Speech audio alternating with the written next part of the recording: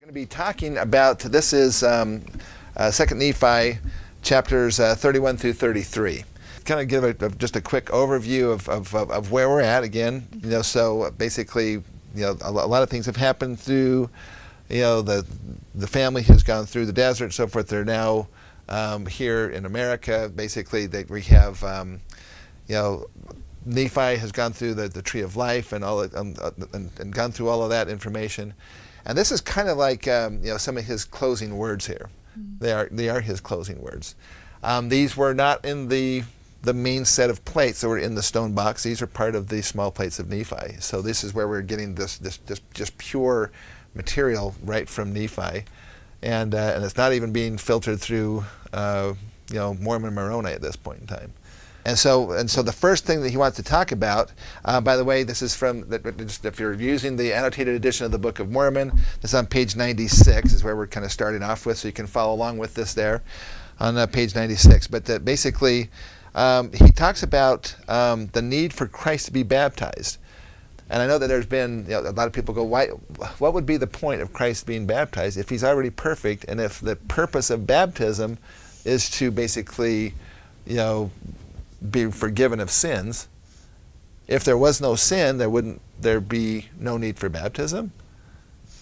So why then was he baptized? And Nephi goes in and talks about that.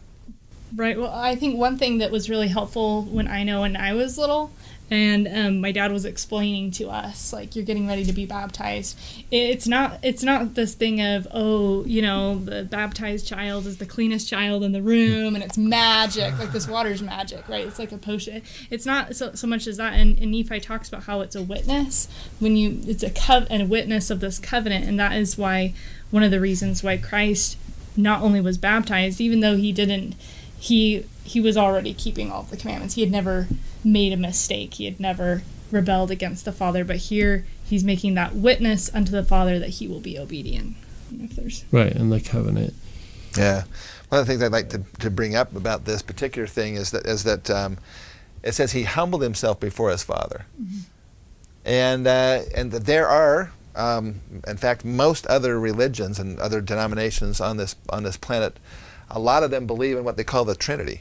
Mm-hmm. That the Father, the Son, and the Holy Ghost are all one, and we understand that obviously differently. But the Book of Mormon actually gives us some of the most clear understanding of that there is a difference between the Father and the Son. Even though, if you read in, this is the very end of chapter 31, it says, I'm just reading the very last little couple of phrases here. It says, the Father and the Son, and of the Holy Ghost, which is one God without end. Amen. And so that's where all the controversy comes in. Yeah, that's where we had people who have said, well, there in your own Book of Mormon, right there, it says the Father, the Son, and the Holy Ghost is one God without end.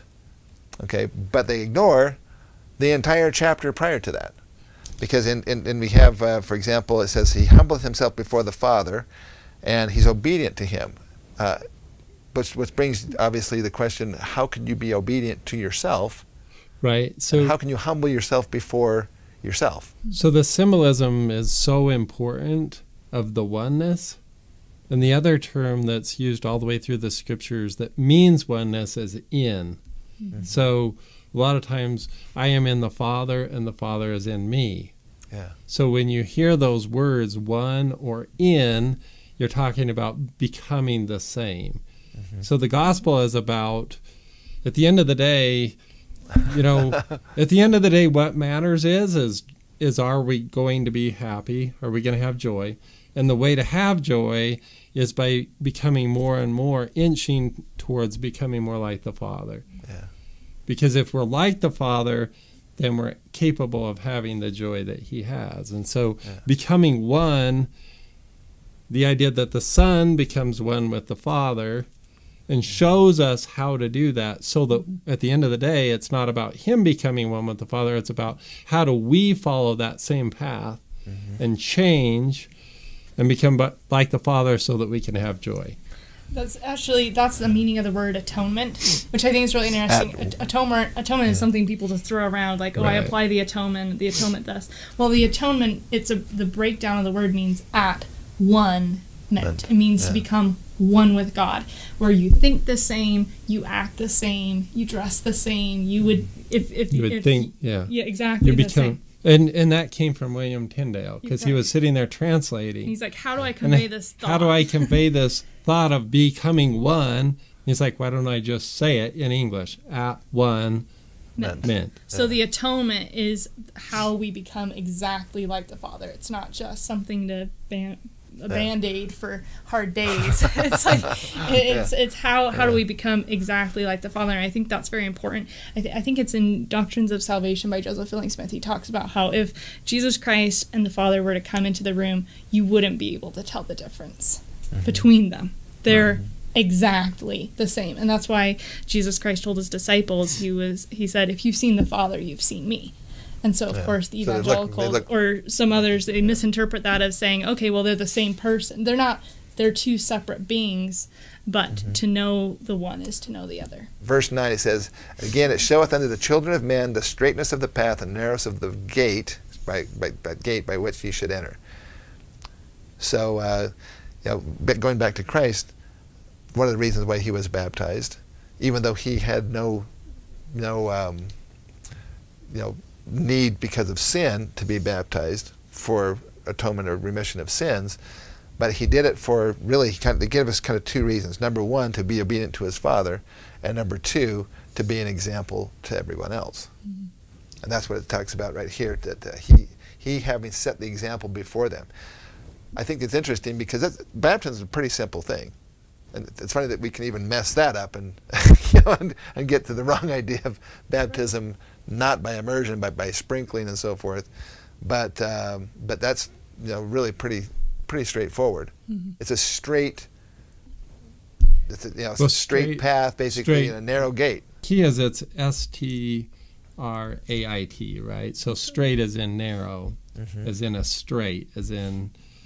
It's the narrowness of the path and the narrowness of the way and the narrowness of the gate and the narrow. It's always narrow, meaning there's one way. And the reason why that's important in our day is there's this really false philosophy that goes around that talks about how there's some, what's your path to God? We all have our different just ways to get to God, and what's your truth? And this is my truth, that's your truth. And Nephi is being really clear. He's like, there's one way. Guys, there's one way. It's straight, it's narrow, it's not a big road that you're like, well, which one do you want to try? Do you want to try that path or this path? There's one path to God, and it's very specific, and it's very important because in verse 10, I love how Nephi says, he says, follow Jesus Christ. Can we follow him, save we shall be willing to keep the commandments? Yeah. So that is the greatest sign if we ever want to know, like, how close am I to God? How close am I to following Jesus Christ? Well, how well are you keeping the commandments? How exact, how straight is your actions? And I think the key to that is, most people would say, well, I've gone to church my whole life, so I know what the commandments are. There's 10 or something. Right? But we're not talking about that. What we're talking about is we need to know Jesus Christ. Right? We need to study his life, study his teachings. Where are most of his teachings? Well, frankly, in the Book of Mormon, the Doctrine and Covenants, and the Pearl of Great Price. And more quotes from Christ than any other scripture. So, most of the entire Doctrine and Covenants is Christ speaking, first person. Right? So, certainly, those are the words of Christ. So, are we familiar with those revelations? Do we know them?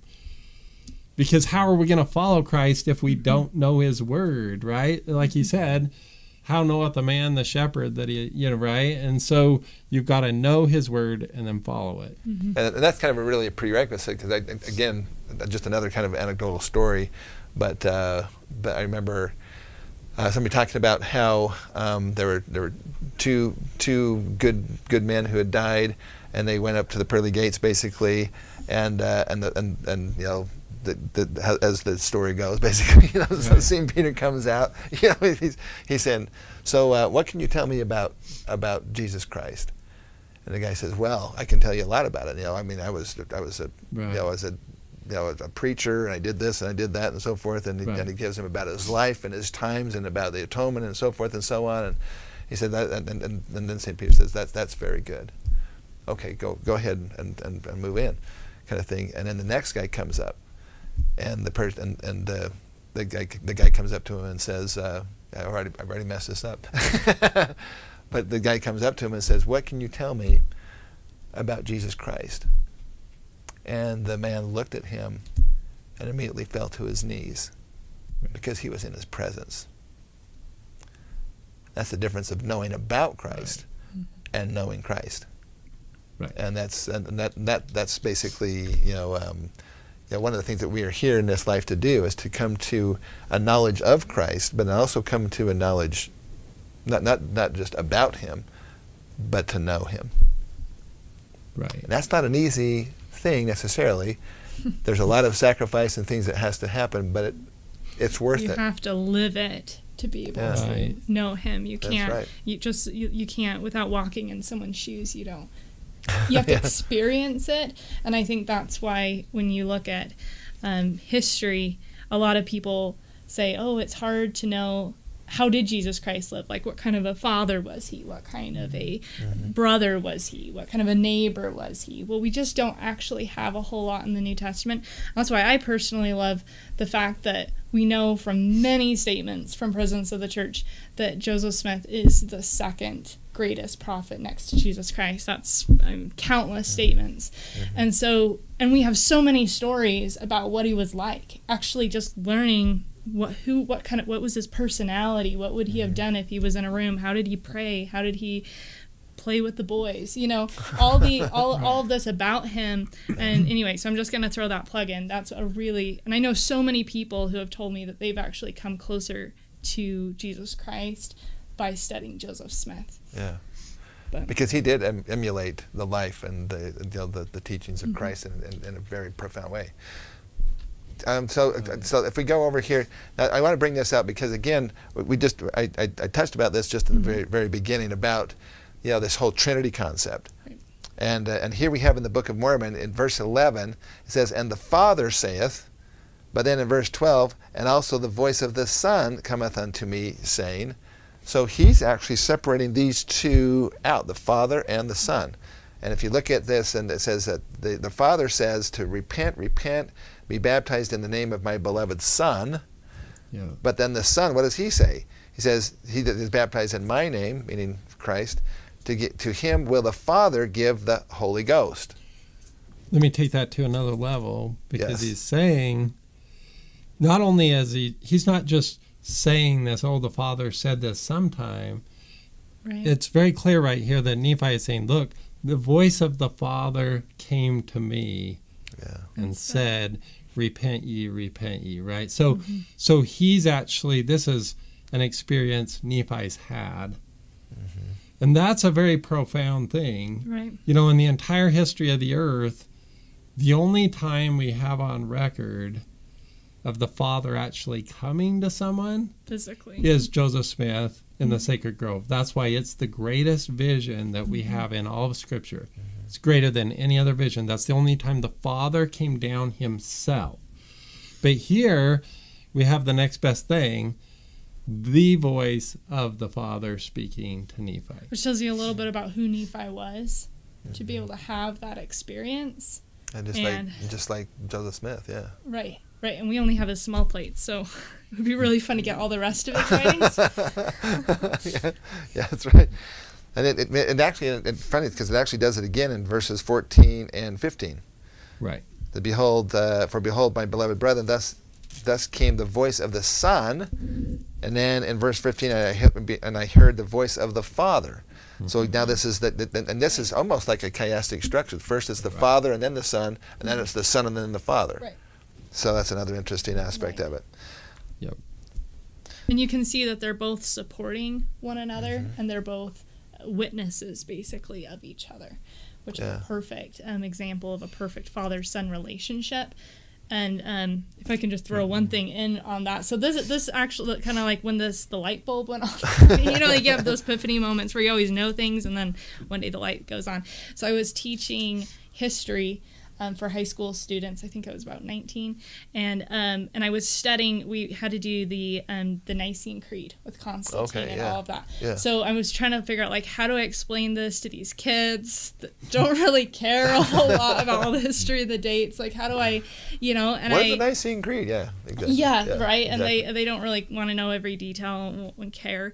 And so and that was when the light bulb went on for me, where I realized the most damning thing that the Nicene Creed did, and this is why I think when the Father and the Son come to Joseph Smith, Jesus Christ says those creeds are an abomination. Like, they are serious, because what the Nicene Creed did, among many other things, was it took away the Father and the Son out of the picture. Now there's just a God who's just a spirit, who's maybe just this force. Everywhere and nowhere. Yeah, he's this force in the universe, right, that you can tap into. And, the Force. Yeah, it's the Force, right. Yeah, we're no better than Star Wars, right? Yeah. And the point is if you lose the two, then you lose the plan of salvation. Because the plan is that the Son, you notice in here, it's always the Father. He just introduces the Son. In both of these phrases, that's what he's doing, right? Yeah.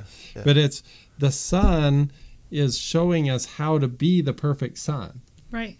How to follow the Father so that we know what we're trying to do. So the plan for Latter-day Saints is supposed to be, look, I'm going to study the Son so I know the path to follow. Yeah, to the Father. But if you don't have two separate beings, there is no, how do I study, what am I studying? Maybe God is just super nice out there and it doesn't really matter what I do, right? I mean, because then you can just I can make up anything I want. Well, God loves me so much that it doesn't matter what I do. He will just love me no matter what I do. And if he's just in this force in the universe, is basically, it really is not a personal God. It's kind of just a power out there that kind of sort of looks over things.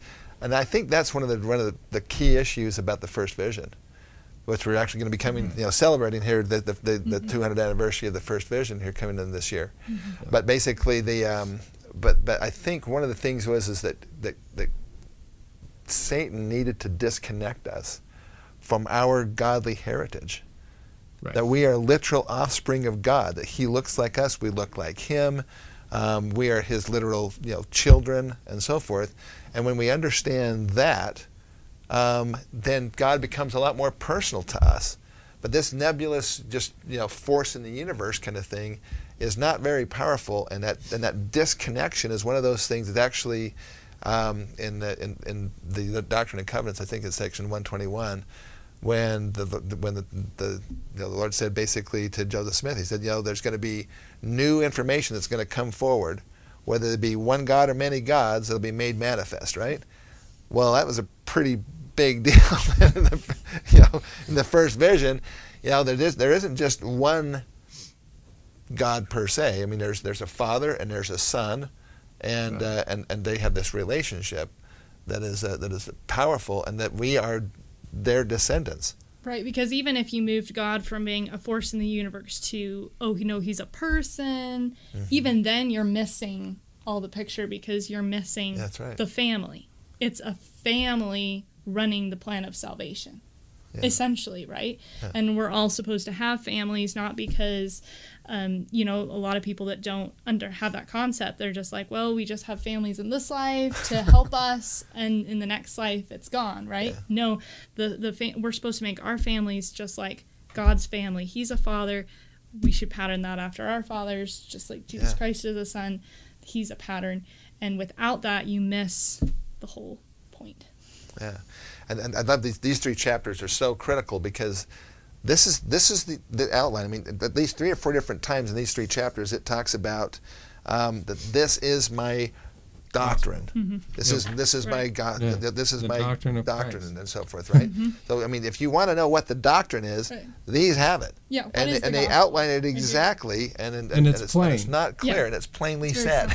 Very plainly said. Exactly. Right. I think that's one thing that's important too. I think it was Brigham Young who talked about. He said, everything Satan does gets really complicated and confusing. So he said, if you go to any of those theology schools in his day, he was like, it takes years to learn their doctrine, like to figure this out, and how do you explain this?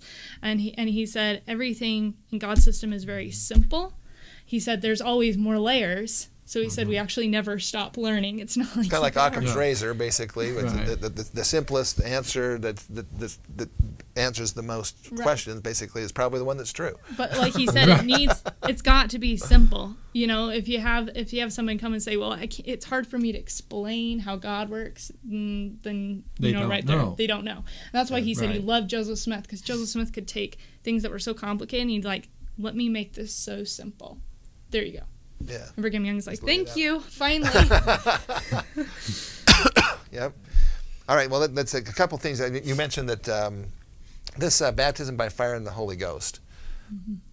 So important, the idea that the Holy Ghost is a sanctifier, and that seems like the scary word, you know, like sanctification.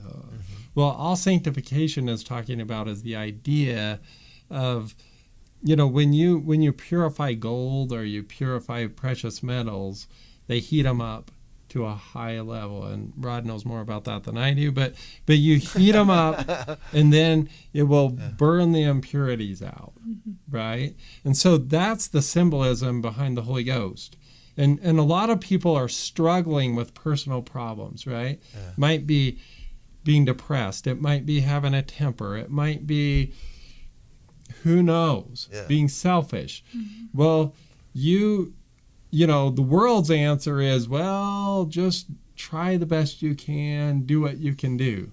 You know, even Benjamin Franklin, he was trying so hard to be perfect. So he had this list, and he would just go over it and over it and over it, trying. And that's great. Get that impurity out of his life. Right, and that's great. And those efforts are huge.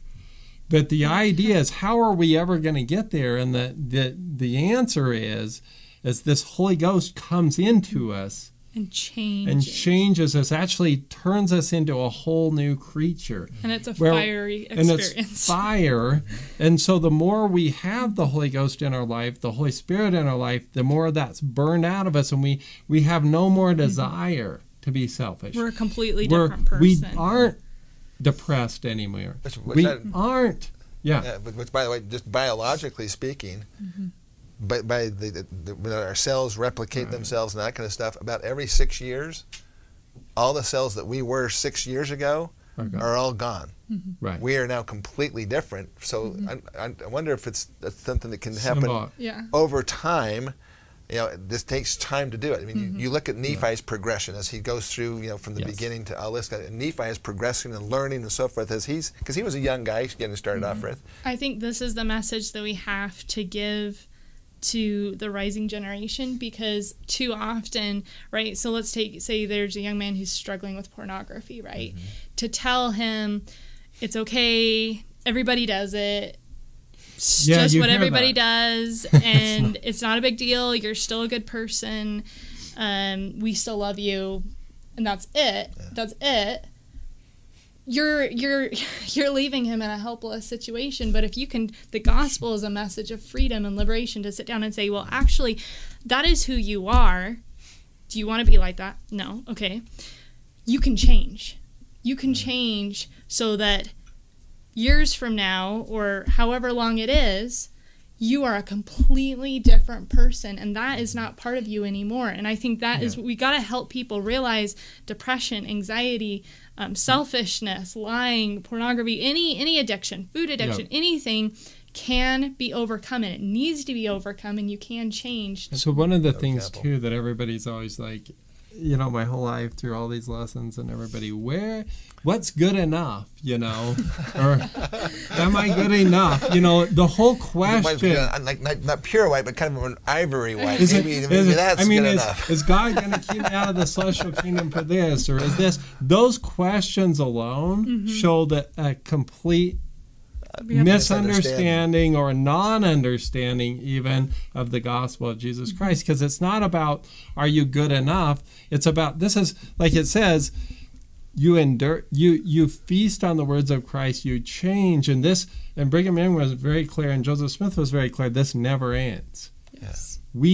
And the more we do that, the more we become like God. And we become and we become and we become and we change. And that process never ends. And why would we do that, though? Because people are like, well, why do I want to just keep changing? Right? I mean, no, seriously, I was teaching the 17-year-olds. Isn't there a point, though, where you get to be basically like God? I mean, once your tube is completely filled with light, I mean...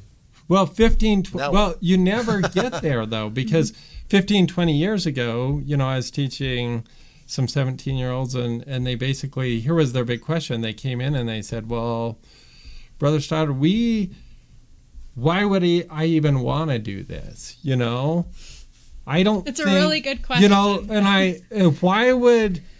I think I'm happy now. I think this other path is more happy than the commandments path. So why would I follow the path you're talking about, right? And first thing I did is I said, well, thank you for being honest.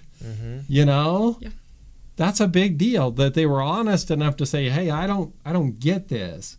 And I just explained to them, I said, well, here's how it is, okay? God is more... He has more joy than any of us. And I told him, I said, I can't share exactly how I know this, but I know that God has more joy. I know that in his presence there is perfect joy. And so we need to be working towards that. And the better we do, the happier we're going to be. And so it's a journey of continually more and more and more joy.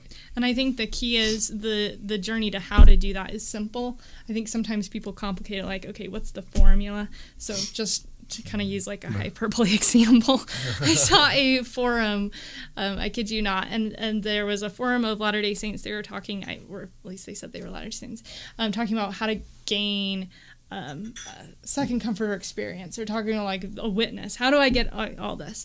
And they were like, well, here's how you do it. Someone on there was like, here's the 10 steps. You start day 1, you decide I'm going to get it. So day 2, and they have this whole process, like fast this long, and then pray for this, and then make this piece of paper. Okay, none of that is in the scriptures. It's very, very simple, and I think that's one of the reasons where reasons why Nephi in here is saying, hey, the path is straight and it's narrow and it's simple, and I'm going to speak plainly. This is how you do it. It's a lot of hard work. No one really wants the repentance He didn't put answer. the 10 steps in here? Right. Well, because repentance is hard work, right? It's a baptism of fire for a reason. Yeah. It's not really, that's not really fun in terms of pleasure, right? Yeah. That's not exactly a Disneyland. But doesn't Satan really kind of, I mean, he dresses up sin in so much fun. I mean, and when you really look at it, it seems like, I don't have all these restrictions. The commandments are kind of restricted. I can't do this, and I can't do that, and I can't do this, and so forth. I mean, it seems like a restriction, but the thing is it's the false understanding. It's kind of like the guardrails on the in the canyon highway or whatever. I mean, They restrict you. They restrict you from going off the edge, dying. But that's what the commandments kind of do, is they give you that guidance so that he can lead you to that happiness, to that joy. And there's a difference between joy and pleasure, and I think that's really key. So if you're raising kids or you're trying to help someone, don't try to compete with the world. You're going to lose every time. If you try, because so many parents are like, okay, how do I make my house funner than the friend's house? Or how do I make our family scripture study just as blitzy as that video game? So they'll want to do follow me instead of go playing the video game, right? So how do I jazz this up? Or this church activity has got to be more fun than that church activity. And that's how, we're trying to attract the youth or our kids with the opposite of the gospel message. With the gospel message, with the world. And you're going to lose every time. You'll lose. So we should be attracting them with joy. Can I add one thing? I was just thinking in the context of this, Nephi saw our day, so why is he talking about these things? Because he's going to recognize these are doctrines we're going to be struggling with and be needing to hear, or maybe are not clarified. And I think that's really important, to read the Book of Mormon with that view in mind, thinking, why is Nephi putting this in there? Why does he think I need to know this? It's kind of like when not just even for us, but also for me. Right. And like when why didn't Nephi put this in there for me? Specifically, right? It's like when a parent's talking to their child and they're like, I want you to know something. You know, if the child's like, well, that's cool, Dad. Like, no, there's a reason why they're trying to tell you. This is something that, you know, you need. And that's the way they're looking at us, because they saw us. They knew who we were. Yeah. And that's why they put this in here. Yep. I would say, too, I know there's a lot of, out there's a lot of, well, I want to hear what somebody has to say about the scriptures, or I want to hear somebody's commentary on the scriptures, or I want to hear, but really, this is talking about feasting on the words of Christ. You're much better off to go right to the source. Go right to the Book of Mormon yourself instead of somebody's commentary. Yeah. Go right to the Doctrine and Covenants. Right to the Pearl of Great Price. Read what Jesus Christ said. I was in a council meeting, several years ago, and they were talking about, well, because I was saying, let's get people reading the scriptures, and it was interesting because one of the other leaders there was saying, well, he goes, James, we can't understand the scriptures. The people don't want the scriptures. They want somebody talking about the scriptures. And it broke my heart, because I was like, let's get a way for people to read the scriptures themselves, not what somebody's saying, because every time you dilute it, whether it's me diluting it or someone else, read, right? Yeah. Read what the Lord actually said. He's the one who knows. No, that one caveat to that, and that is that basically, I mean, I've had so many people who have different understandings than I do. People who were brought up Jewish, for example. Yeah. I don't have that background, and I don't have that knowledge. Everybody has expertise in different areas. So while I totally agree, basically we have to have the foundation has to be this. Can we learn something from other people who have gone through experiences and share that? And I think the answer to that is clearly yes. I know in my life, I'm so grateful that so many people like you guys have gone through and you've studied certain areas of it, because I don't have time. No one has time to study everything. So they have to rely on some people, have to be expertise in some areas, and then listen to what they're saying. But if it doesn't match with what the scriptures say, then you have to put it aside. Right, and you need to know the scriptures well enough to be able to test it. Yeah. Right? And hopefully that, I mean, I don't want to be misunderstood. What I was saying is that would be expounding the scriptures, right? Yeah. Like, I love to go through Isaiah and to say, hey, this is really simple. Yeah. People make Isaiah so hard. It is so simple. Isaiah is... It's so simple. It really is. We just need to understand a few basic things to be able to get it. But after that, it's simple. So that, like you're saying, having somebody give them those basic ideas of how to understand Isaiah is good, but let's still read Isaiah. I think the key is getting as close to the source as you possibly can. The imagery that my dad always used when we were growing up, and I've used it so many times when people would come and be like, well, what about this book? Like, what about this book? And okay, so if you're thirsty, and there's a spring at the top of this hill, the spring kind of comes down the hill, maybe into like a kind of a pond, and then it goes down a little ways, and some animals are going through it, and then it keeps going down, and then it gets kind of through an irrigation ditch, and then we get all the way to the bottom to a swamp. Where along the way are you going to get your water? And it's hard work to climb up the mountain all the way to the source of the spring. So some people are going to be like, you know what, that irrigation ditch is kind of fine. I'll just let the water come to me. Yeah. And some people are like, I know a couple animals have kind of done their stuff through this, but I'm not gonna. It's too hot. It's too much work to hike all the way to the top. So, but that's where the best water is. That's where the best water is. If you want it clean and pure and simple and without worrying about what other garbage is in there that you got to sift out. And for us in this dispensation, that is Joseph Smith. So Joseph Smith gave us the Book of Mormon, the Doctrine and Covenants, the Pearl of Great Price, the Joseph Smith translation, all of our understanding of the scriptures. All of our understanding. All of it. Comes from Joseph Smith. Through him, without exception. Well, through, in fact, through him from Christ. Right. Yeah. And so, Yeah. well, and what we're saying with that is he is the revealer. You know, Brewster McConkie always said he is the revealer of Jesus Christ. And that's why it is so critical, this attack on Joseph Smith's character right now, which of course, like, no, you might not know we're big on that. But you don't know by now, you will.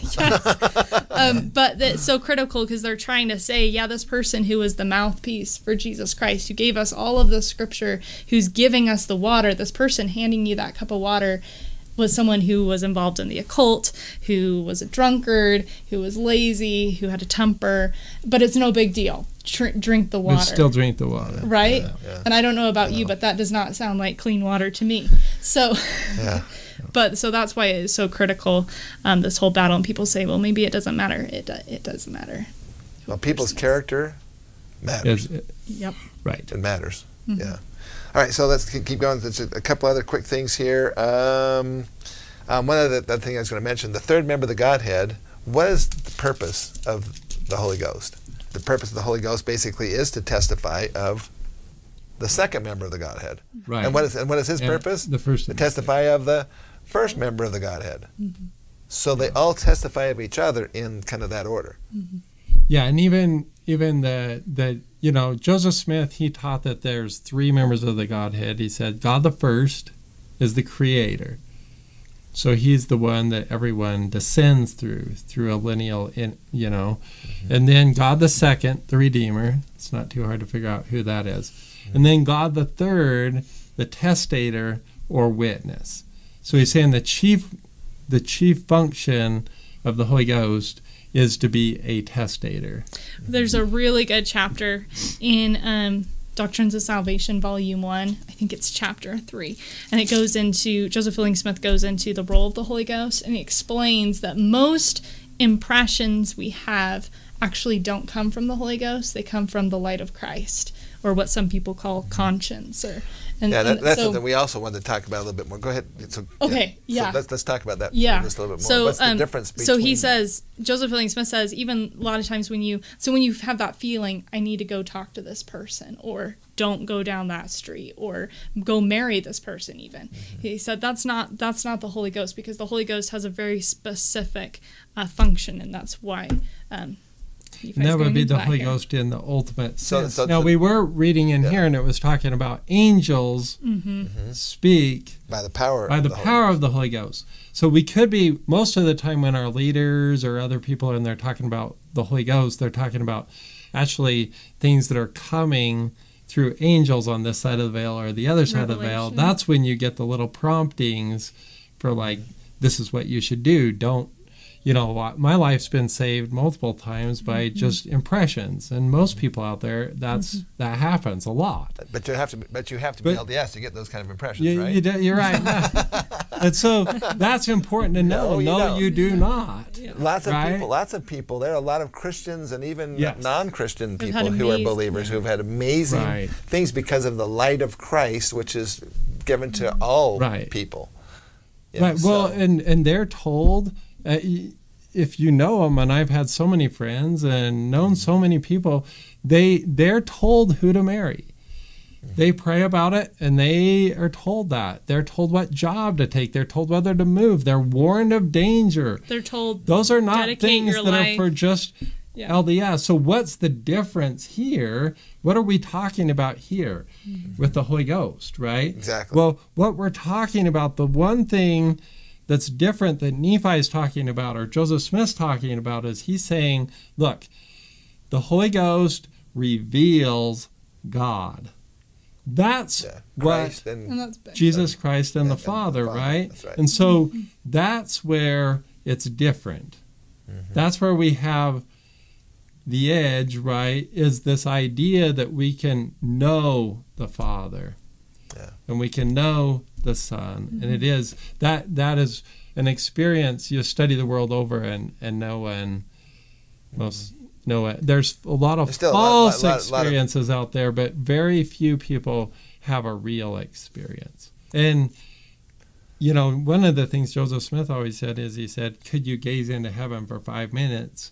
You would know more than everything that was ever written on the subject, right? Well, Joseph Smith gazed into heaven. The first vision is much different than what we generally think of it. And when you have all the accounts, you realize, okay, what really happened in the first vision is the Father came down and introduced the Son. Then the Son introduced Nephi and Mormon and other prophets. This is all in the other, I mean, not so specific as what I'm saying, but it's implied in the other accounts. So Joseph Smith said there were many angels. A lot of people go into a faith crisis, right? Because they're like, well, did the Father come, or did angels come, or was the Son coming, right? And they're all different. No, they're not different. They're just all giving different pieces of one story of an event that took hours, probably. Hours. And so Joseph Smith had this experience, the first vision, which is more profound than we've ever thought it was. No one, if you added up every other experience every other person in this dispensation has had, it doesn't even hold a candle to what Joseph Smith knew after the first vision. And then he says in verse 7 of chapter 32, he says, I cannot say more, the Spirit stoppeth my utterance. And I'm left to mourn because of the unbelief of those who don't want to do this. And he says that those who will not search knowledge nor understand great knowledge. Right. So those who won't even look for it, or those who, if you're not looking for it, you're clearly not going to understand it. So you have to have this desire to want to know more. Right. And then he says to pray always. That's kind of how you get it. Can I add something with that? There's all the time, I think in life there's all these, I call them duh statements, right? Just things that are, but sometimes you just have to think through the duh statements to realize, wait a minute, have I really thought about that? And one thing that a lot of times I think all the time people are like, oh yeah, there's a lot of scriptures we don't have that when we're more righteous. Okay, well, let me just say the duh statement, like really bluntly, right? We don't have a lot of scripture because we're wicked. Yeah. Like I'm just gonna be the controversial one to just say it that simple. And when I say we, just as a people, that's Right. And so I think if we kind of take some time to ponder that and think, okay, what are we doing? Ezra Taft Benson got up in conference and said the church is under condemnation for not taking seriously the Book of Mormon. Same case in Joseph Smith's day. Just thinking, okay, what are we doing individually and collectively as a people to help remove that, to gain more knowledge and realizing, you hear a lot of people are like, well, we have so much more scripture than anybody else. And this is what you will hear actually, is people will say, well, we have more than there ever has been. Well, that's not true at all. So they knew far more in the days of Joseph Smith than we do today. They knew far more in the days of Abraham and Adam and Shem and Melchizedek. These are all statements. And so that may sound like a heretical thing to say. Actually, this is coming from Bruce McConkie, Joseph Fielding Smith, Joseph Smith, Brigham Young. I could take statements from all of those folks saying what I just said. So we can see it as a discouraging thing, or we can say, wow, there's a lot to look forward to. And the reason I'm bringing that up is Nephi here is saying, I cannot say more. In other words, Nephi knew more, a lot more than what is in here in this Book of Mormon. Mormon, 2/3 of what he wrote, what we're going to use during the millennium, right? Those scriptures that we're going to use during the millennium have already been written. They were written by Nephi and Mormon and all of these folks, right? And frankly, why do we not have any of the writings of Joseph? Ancient Joseph. Yeah, we have It's because we're not worthy to have them. Why do we not have the writings of Abraham and Enoch and Melchizedek and Adam and Seth and Abel, and go on and on and on for 2 hours? The reason we don't have those writings is we're not ready for them. So why are we saying that? We're not beating ourselves up. We're saying, let's start studying, right? Let's do that. Nephi's saying right here, he's saying, for they will not search knowledge. He's saying, if you guys would just start searching, you could have the experience like Nephi saw probably the whole history of the earth. If you go through those opening chapters in the Book of Mormon, he's seeing the Reformation, he's seeing the Dark Ages, he's seeing the history of his people. Anyway. So we can get more and more. I'm just thinking about this from the standpoint of that we can individually learn more and more and more, but we're still being held back as a people, because we don't have the 2/3 Right. of the sealed plates, and we don't have all those histories that you just named. Right. You know, because of collectively we are not ready to receive those, and if you receive something and then you don't do it, it's even worse for you. Totally. Yes. So it's a merciful thing. Yeah, so it's kind of a merciful thing. But at the same time, it's kind of slowing us down. So let's change that. Yeah. You know, a lot of people say, well, I'm so hampered because I don't have these other scriptures. Well, let's Right. first study these scriptures. Because there is so much. Because there is so much. And then let's study, like hardly anybody's ever studied the Joseph Smith translation. It's so profound. And then, you know, people are always, you know, asking questions, you know, and we'll quote, well, did you know that Joseph Smith said, right? No, Did you know he had said no this? idea. And almost every question, well, those are all his teachings that almost no one has ever studied. Right. So that's another great place to get information, you know, is from all the different teachings of Joseph. And I think with this, it's not just about studying, it's about living. Because the Pharisees knew more scripture than any of us here in this room. Like they could just, They knew him down to the in terms net, of intellectually, they Yeah. could walk in a room and be like Isaiah blah, blah, blah, and Isaiah blah, blah, blah, you know, but they didn't know killed anything. the Son of God. Right.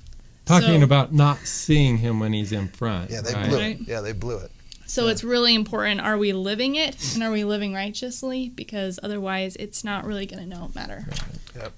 All right, we need to move on to last couple of pages. So this is page 98 in the annotated edition of the Book of Mormon. We are on, this is the 2 Nephi chapter 33. And it begins with, he says, Nephi says, I can't write even a part of what was taught among my people. So we clearly know that they knew a lot more. His people knew a lot more than what he's giving us here. Right. Okay, and he's just, you know, talking about that. Let me see. Then he keeps talking about, interestingly enough, several times he talks about my people. In verse 1, he talks about my people. Then he says, let's see, in verse 3, he talks about my people. In verse 4, he talks about my people. In verse 7, he talks about my people. But wait a minute. Might be important. But this whole history, he saw what was going to happen. Didn't all his people get wiped out? Right. So if he's putting it into this book with the intent that this is going to come to the people in the latter days, who are his people? Nephi, through all of his teachings in 2 Nephi 25, and here in this lesson, in other lessons, Jacob, when he's talking to his people, you know, you have all these places where they're talking about their descendants in the last days. And when they're praying, right here, when you read in verse 30 or chapter 33 here, he's talking about, look, I'm praying for my descendants. I am praying for my people. I am So, you know, pleading with some of the them are Lord. going to live. They're going to make it through that final battle. Well, so that he saw. right. Well, so at the end, what we've forgotten is that in the Book of Mormon it explains before the wicked are destroyed, the righteous are always let out. Yeah. Can I? Yeah. So that scripture is actually, we'll be reading that next week in the Jacob chapters, yeah. and Jacob says, he's talking to the Nephites. He says, "The time speedily cometh that except ye repent, the Lamanites are going to possess the land of your inheritance, and the Lord God will lead away the righteous out from among you." So if you think about history, right, what happened when Sodom and Gomorrah was destroyed? Lot and his family left. Abraham left. Lehi left. So many other places when the city or a group of people, Mulek, when they're ready to be destroyed, the Lord says, okay, I'm going to save the righteous people, and they leave. They hightail it out of there, right? And then the Lord always starts a new civilization with them. It's kind of to restart the cycle. So Jacob says what's gonna happen with the Nephites. The righteous are gonna leave. Which, I mean, put yourself for a second in a Nephite shoes, okay? So you're a Nephite living at the time, let's just say, of Mormon. And you're sitting, because we know there were a lot of righteous Nephites, because Mormon is writing letters to them about charity and about infant baptism. So there was a congregation of righteous Nephites. So you're sitting here, you know the prophecies, you know everyone around you is so wicked, you know that the whole civilization is going to be destroyed. So you have a couple options. A, you say, you know what? Let's just bury our heads in the sand and we're all going to die. So wife and kids. Or I'm going to go down with the ship. And grandkids, like, I'm just going to run out there to the Lamanites, right? Or B, you say, you know what? There's all these ships going everywhere. We're going to hop on a ship and we're going to take an extended vacation. For Mormon and Moroni, I think it makes a lot of sense that they would send their families to a different place. And for the earlier Nephites, we have the records of Haggoth. It was Haggoth, and if you go look at the records in there, you're seeing it's many thousands of people and leaving. Big ships are leaving. Yes. Well, did that just happen at one time? And why was that so important to be in the record? Well, in that of course it particular case, wouldn't it happened happen twice. at one time. That was actually recorded, but how many were not recorded? How many of them did not even know? Right. When the righteous are basically being told by the Lord directly to get out of Dodge, so to speak, right. They don't necessarily go tell the prophet, hey, by the way, we're leaving. So, and where did the ocean currents take everyone? Is the great question. Well, you know, the easiest place for most of them that we've, in our research is it leads you right to Northern Europe. Because the archaeological record That is shows if it's there in was the eastern contact. United States. That's in the eastern, or in the Great Lakes. We actually even have some friends who are like, I don't buy any of this Heartland stuff. I'm full on Mezzo. And even them are like, yes, if you take off even from South America, it's going to be pushing you that way, that direction. Too. So that's an interesting thing. Now, we also have records of when, and I think I don't know if we mentioned this before, but like when Heber J. Grant, when he dedicated Japan, okay, so that dedication is beautiful. And we're working on a documentary on that, but basically it explains he was very overcome with the Spirit and said that those people were Nephites. Not all of the Japanese, but there was a remnant led to Japan. So the same Joseph F. Smith was very clear that there was a remnant led to other Polynesian places and New Zealand, right? And so other leaders of the church have felt impressed from time to time to say, hey, I feel like the Lehites or the Nephites or the Lamanites were led to different places across the world. Which makes sense because in 1 Nephi, when Lehi gets the brass plates, he sits down and he has this spiritual experience. It's in 1 Nephi chapter 3. And he says that Lehi prophesies that the brass plates would eventually be given to his people, and his people would be among nations, kindreds, tongues, and people. Well, that covers a lot of territory. That's not just a few tribes. And he's saying the brass plates are going to go to all of my children who are going to be all over the world. So why does that matter? Well, I think it matters a lot because Nephi here in 2 Nephi 33, he's saying, look, I'm praying, I'm pleading with the Lord to help my kids and my descendants. They clearly weren't all destroyed. Right. They're literally all over the earth. They're literally all over the earth. Yeah. And he's promised here in the Book of Mormon that the Book of Mormon is going to come forth by a Nephite. That's 2 Nephi chapter 3, that Joseph Smith would have the blood of the Nephites in him. So the Book of Mormon comes forth by a Nephite. You know, it's interesting, who were the 3 Nephites ministering to? Yes. So it's interesting, Joseph Fielding Smith and others have said, hey, the 3 Nephites were meant to minister to their people. That was their mission. Their mission in the last days is to work with their own So Nephite people. where do you have 3 Nephite experiences? Now, nowadays, we're so scholarly and so, academic that we're like, well, there's these myths about the 3 Nephites that we don't believe anymore. Showing up. They're showing up all over the place. Well, we're not talking about those, like the showing up to change a tire. Not those. Yeah, right. We're not talking about those.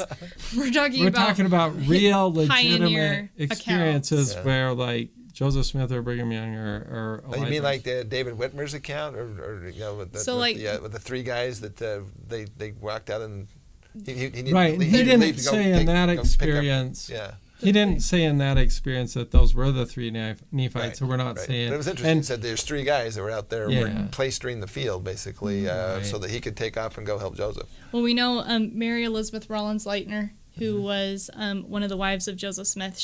Her family had an experience with one of the three Nephites, and Ephraim Hanks and Brigham Young, and there were a lot of early saints who said, yeah, they were working with us. Yeah. So why are they working with all of these Anglo-Saxon pioneers if they're supposed to be working with the Nephites? Like, did they just get distracted, or are they actually working or were the with their people Nephites? Yeah. Right.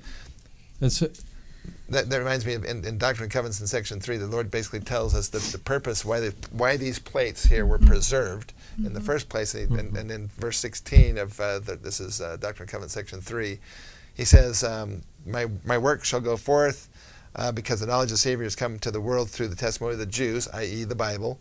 Even so shall the knowledge of the Savior come unto my people. And then he kind of lists them here. He says, the Nephites and the Jacobites and the Josephites and the Zoramites, to the testimony of their fathers. Well, that means that there's Nephites, Jacobites, Josephites, and Zoramites who are still alive today.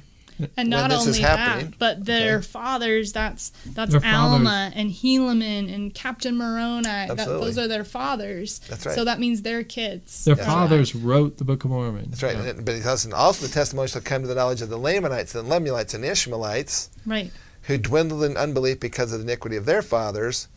And he says, and for this very purpose have these plates been preserved, which contain these records.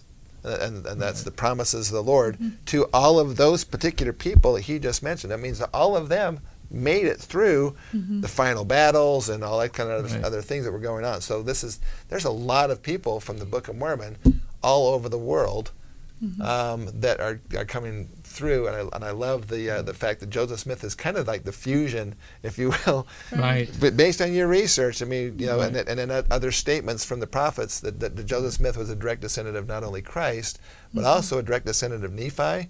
That puts Joseph Smith as a unique position to be basically, you know, an actual descendant of both, to bring the stick of Judah and the stick of Ephraim, and the Josephites, all together, and then look at the pouring out of the knowledge that came from that. This is fantastic. Okay, so we need to wrap this up though. So a couple quick things. If you have the annotated edition of the Book of Mormon, and on page 98. At the bottom, it has that 2 Nephi 32:3 that's also used in the Scriptures Legacy film. And also, we have a beautiful image here by David Lindsley. This is Mormon in the Heartland. Basically, you can see that on page 99. This is a remake of a previously famous photo that had, or not photo, but a painting that had a lot of interesting things like jaguar skins and so forth, which are never mentioned in the Book of Mormon, and big pyramids in the background, which are never mentioned in the Book of Mormon. So David Lindsley, my dear friend David Lindsley, he's an amazing artist. He's actually the one that did the Joseph Smith painting that was on the front cover of the Joseph Smith manual. And so forth. But he actually redid this painting, and you can see some wonderful things there that he did with this painting. He's got him in. He's got a Hebrew like a. My favorite is the mark of the mound builders. Yeah, he's got the Yod Heva, and then he's wearing moccasins.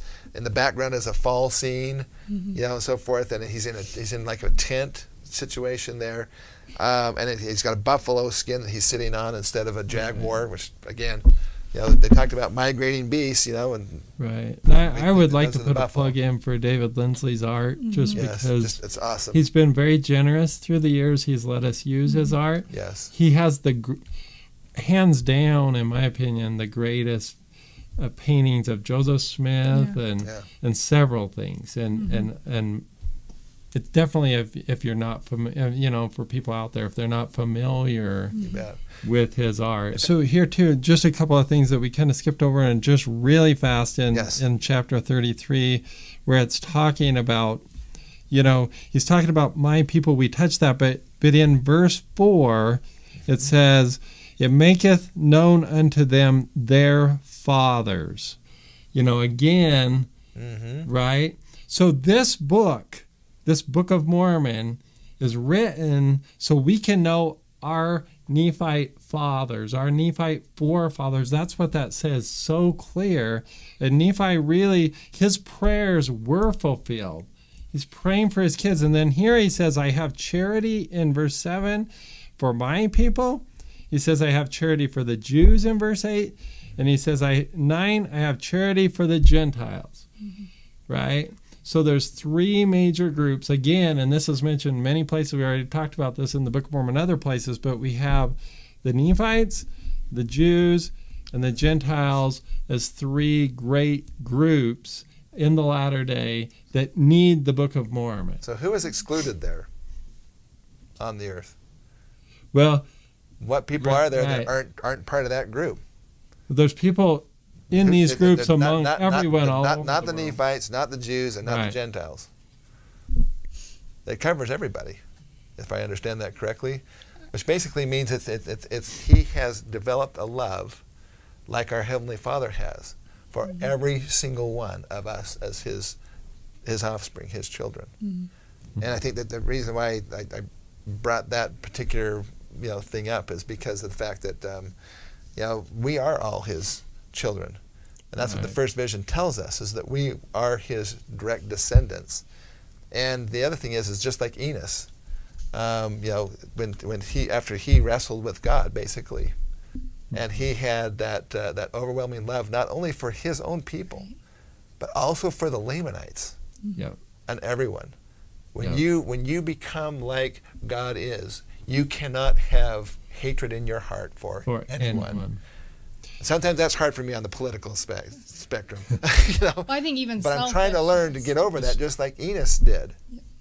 Right, and it's so here we have, in case, right, in verse 10, it says, and now my beloved brethren and also Jew, and then in case there's anybody out there that's not of Israel, he says, and all ye ends of the earth. So that's covering everyone, right? I mean, right? Everybody out there to the ends of the earth. We're all covered. Okay, we're covered. And again, I do think it is so important what you're saying at the end of the day. I tell my kids this over and over. Our family is a lot of times criticized because certain people say, well, your kids spend all their time helping other people, and they're wasting their lives. They're not out there just having fun like everybody else, right? Not experiencing some of the things that other people are experiencing, But I always tell them, I say, look, at the end of the day, what really matters, what you're going to care about is how many people did I help? Yes. Yeah. What else really matters? How many people did I help? And what did I do to lift? And what did I do to build? Mm-hmm. At the end of the day, nothing else really matters.